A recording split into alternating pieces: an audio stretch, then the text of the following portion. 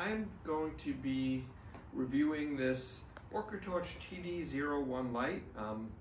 I've dealt with the Orcatorch lights before and they've always been fantastic. I'm really excited to try this one out. This one also could be used for a few different things other than underwater. I could be using it as a light for when I go bike riding, and I'm really excited for that. Let's open this up.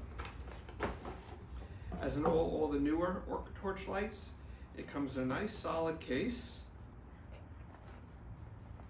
Makes things really nice. Let's open up and see what's in it. This one, different than most other ones, it's instead of going this way, it goes this way, and for the connection there is a GoPro mount. The front is a regular white light and you have two little red lamps on the side.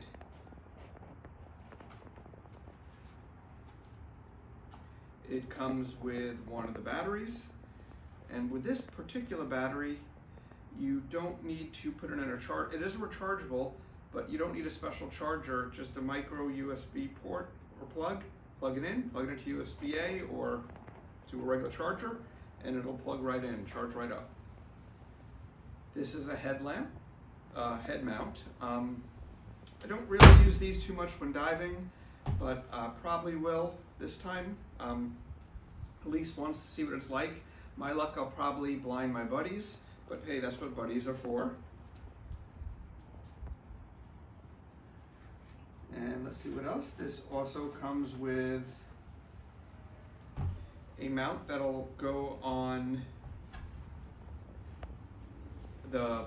this one looks like that is for the bicycle helmet mount. I'll put that on there and try that one out.